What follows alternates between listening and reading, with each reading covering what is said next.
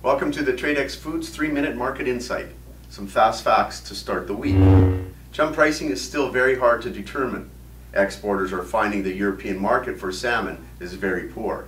Chinese secondary processors are still reluctant to buy as they report sales at below cost in an attempt to keep inventory moving and workers busy.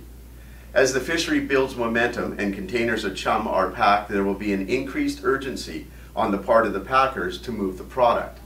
At that point, we will get a better feel for pricing. North American Vietnamese pangasius prices have been unstable for the past few weeks as Europe continues to be slow.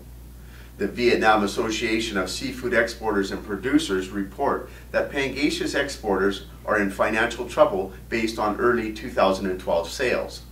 The Vietnamese Development Bank was reluctant to support pangasius processors and farmers for the first quarter of 2012, but has since pledged that what the VASEP is calling a financial rescue package.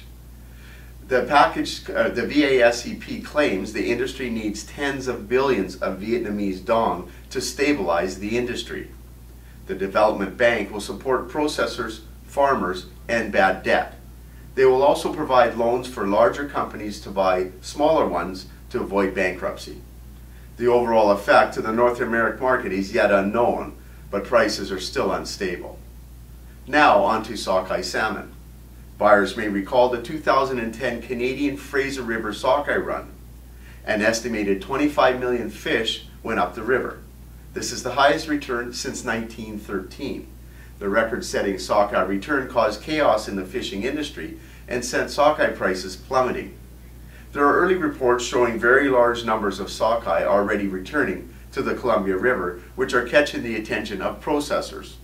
2010 was also a record-setting return for the Columbia River, and if the return continues to be strong, it could be a repeat of 2010.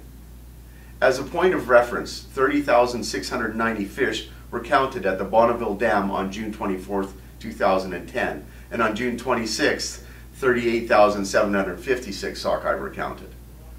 Thank you for joining me for the Tradex Foods 3-Minute Market Insight. This is Robert Reierson. Buy smart and eat more seafood.